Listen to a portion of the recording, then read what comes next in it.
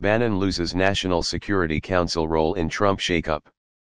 President Donald Trump reorganized his National Security Council on Wednesday, removing his chief strategist, Stephen Bannon, and downgrading the role of his Homeland Security Advisor, Tom Bossert, according to a person familiar with the decision and a regulatory filing.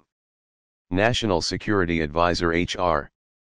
McMaster was given responsibility for setting the agenda for meetings of the NSC or the Homeland Security Council, and was authorized to delegate that authority to Bossert, at his discretion, according to the filing.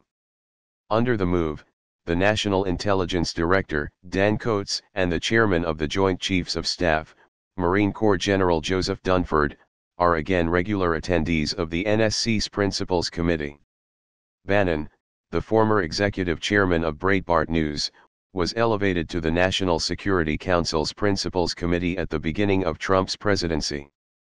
The move drew criticism from some members of Congress and Washington's foreign policy establishment. A White House official said that Bannon was placed on the committee in part to monitor Trump's first national security advisor, Michael Flynn, and never attended a meeting. He's no longer needed with McMaster in charge of the council, the official said.